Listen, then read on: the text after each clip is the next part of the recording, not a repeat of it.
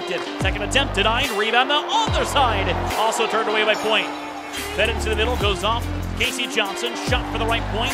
Solid save by Point in the Steelhead straight back. LaRose to LeGrone to his left. Drops to Pleskach. Back eye. LaRose thinks about it. He's far side. One-timer off the mask of Point. Rebound out. Point makes 2 more stops. And he lays back on it to cover it. On the face-off, bad clear attempt. Fed out. Sadoway scores. Bad play ahead from Kyle Marino allows Sadoway to flick one over top of Point, his 23rd team meeting.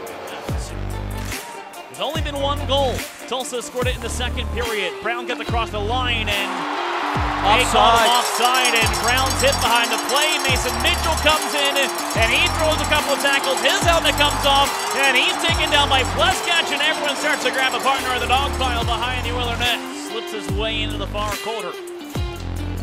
Mitchell, a big hit behind the play on Mike McKee. Puck is held at the line by Steve. Knifes it across to Mitchell, the right wing. Shot there, he scores! Mason Mitchell, a floater, gets it by the netminder. Doesn't always have to be a big one, does it? His 9th of the year on the power play. Ties it with about 55 left. LaRose pulls the half wall far side. It comes out. Matsushima drags in. Sticklet poked and they score.